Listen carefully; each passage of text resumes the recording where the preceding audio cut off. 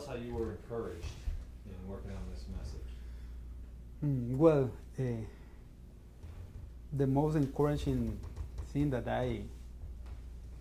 I found in preparing and preaching this sermon is that in the throne of grace I can find the supernatural resources for do both things, make the message and make the man.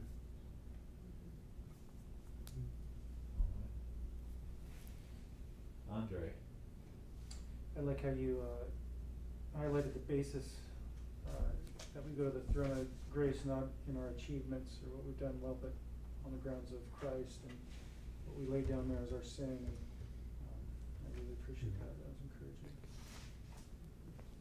Yeah, for me it was, again, recognizing our weakness, as you said, and just like the pressures and trials, and the reminder that, yeah, like there's grace and we can go and get help and He's for us.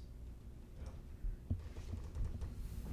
Similar to what the brothers have said, but the encouragement to the invitation to come to God and not to give but to receive. I think you brought that out well. That's a good word. Yeah, similar to that, like this idea of allowing ourselves to be ministered to before trying to minister to God or to others. All right. Now, David, what's an area where you need to get better at? Well, first I think that handle better the time. I use only 15 minutes. I have 10 minutes more. Yeah. Yes. Yeah. That's like a new thing. Like, that we have students going way short this year. Like that has never been the problem before. We're always having to tell people like, sit down. Go ahead, Andre. I was just, I thought maybe in this context we're preaching to leaders, and so maybe I didn't quite get that it was specifically like to leaders, but. I had a hard time following the homiletical arrangement. I didn't know when you were going into points, what your points were. I was pretty lost. I mean, I could tell where you were in the text,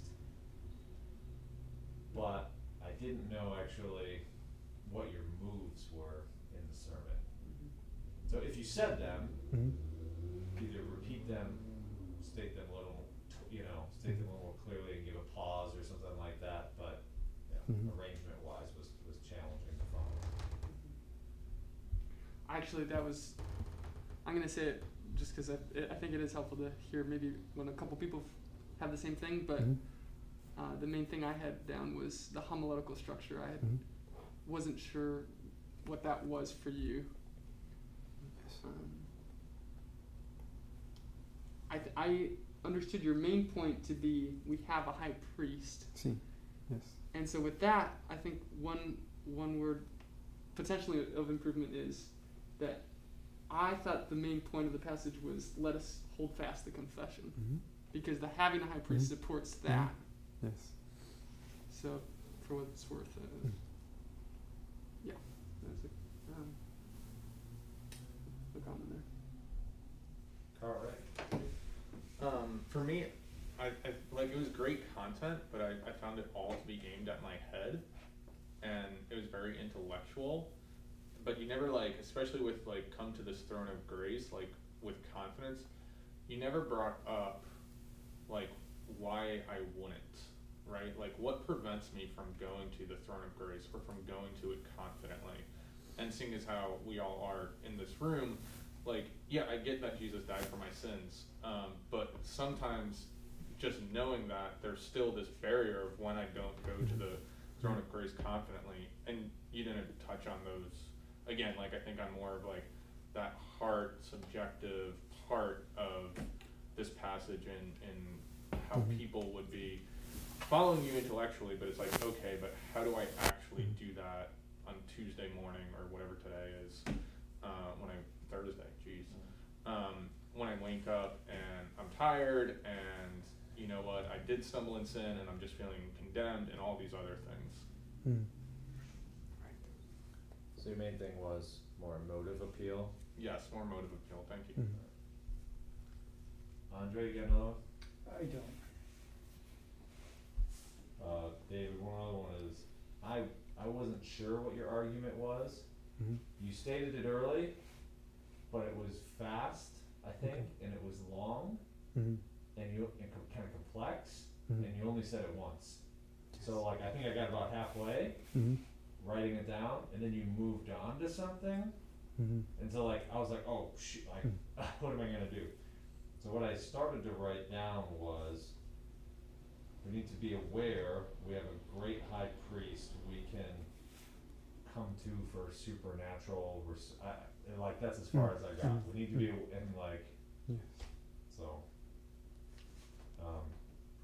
I'm not sure if that was it, but whatever it was, like, it wasn't anything that, like, you repeated it and then you started to use it later, like, we have supernatural resources, Mhm.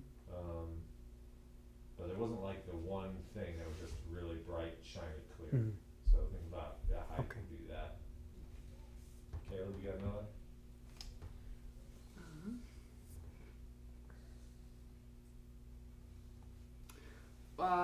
This is a somewhat minor content feedback here with the throne of grace. I was just curious. One of the questions I had in my mind was, what does that mean? What is that throne? I mean, is that an allusion to?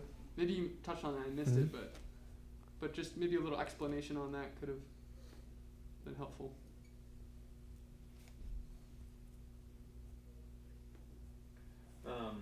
And I realize this is your second time preaching English, which, my gosh, that was amazing for your second time preaching in English.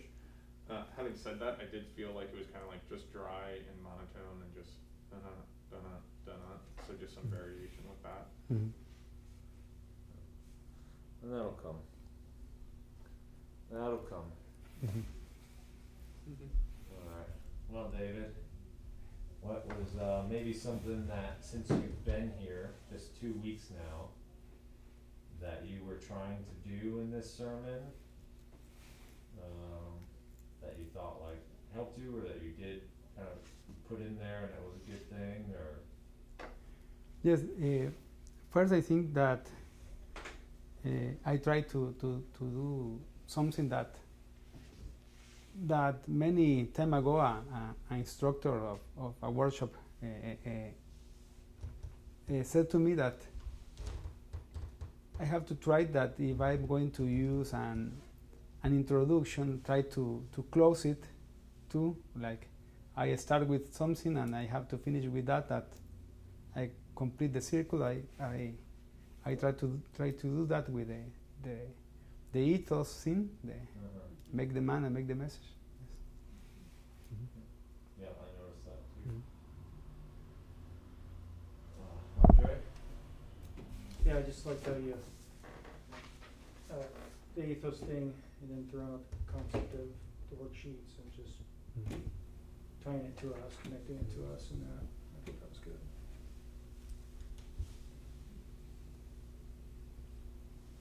Yeah, I thought your introduction was good for its simplicity and brevity. So you had, in 4.5 minutes, already done your introduction, hit the context of the book, like the historical situation and the literary context, read the passage, and stated your argument all within 4.5 minutes. So brevity is like an important aspect of introduction. So I thought you did that well to like get us right into the text, to just get us moving with your argument. So, Caleb. Yes. I appreciated, David, appreciated your tone, especially when you were talking about coming to the throne of grace. I think it matched the invitation of the passage to approach God, and that He has a disposition of grace towards us. I thought you brought me into that with even the manner in which you were preaching at that point. That was strong. DC. Yeah, I thought you just seemed very comfortable and confident up there, which once again, second time speaking in English or preaching in English, like that was really impressive, and to that tone part, like it definitely was gentle. Mm-hmm.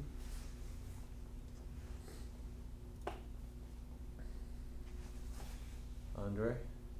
I agree. I thought the tone matched the text.